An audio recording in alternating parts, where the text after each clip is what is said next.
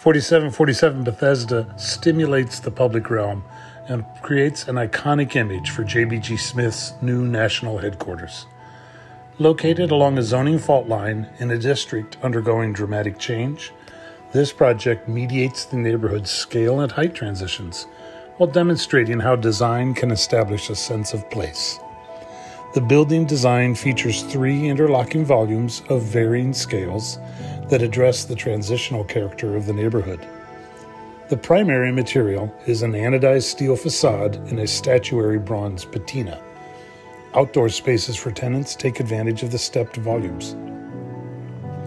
The jury commented, "When one approaches a modern building like this, the experience is sometimes thinned. The telltale details are then too often caulk joints. Not so with 4747 Bethesda Avenue. This project is an essay on how to make a modern building that gets richer and richer as you get closer.